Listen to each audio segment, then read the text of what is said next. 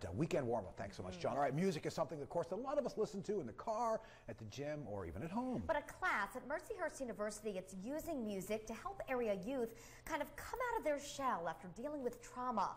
Our Eva Mastromatteo has a look at the success of that music therapy program and how it could help expand into other areas of the arts. Hi, Eva. Hi there, Mark and Kara. Good morning, everyone. You know, the music therapy students are learning the depth of what they do through going out to Harborcreek Youth Services and making a difference.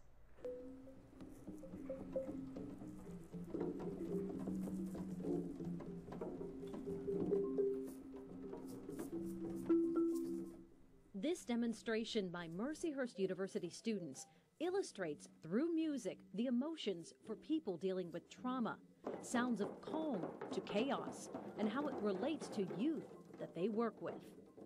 In previous years, we touch on trauma and childhood trauma a little bit, but now I have doubled or maybe even tripled the amount that's in the curriculum. Craig Stevens is the university's music therapy program founder and director. For the past 2 years, students of his have been part of a first-ever music therapy program at Harborcreek Youth Services, a residential treatment facility for boys ages 10 to 18.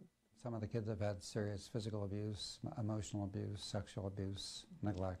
John Petula is the CEO of Harborcreek Youth Services, which decided the music therapy program was needed to help the males at the agency in a nonverbal way.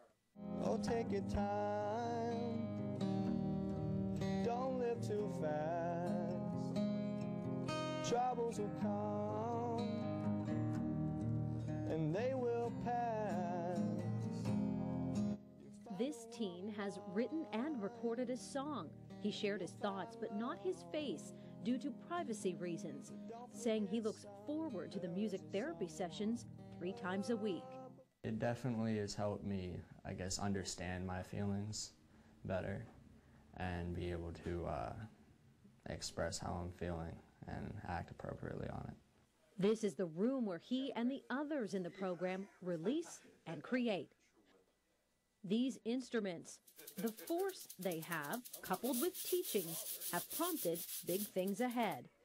This is a design for a new facility on the campus of Harborcreek Youth Services. It would include a larger music therapy room, a bigger gymnasium to replace the older existing one, and more.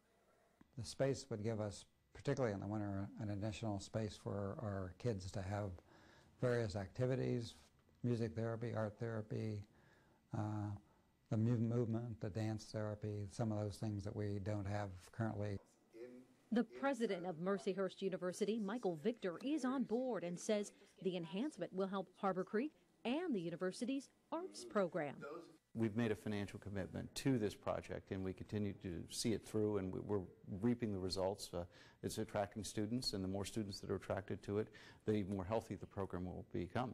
Mercyhurst Junior Kevin Timko says the work done in the music therapy class has made him and others realize potential work with trauma, autistic, and even neurologically challenged clients. It's been really powerful and very enlightening.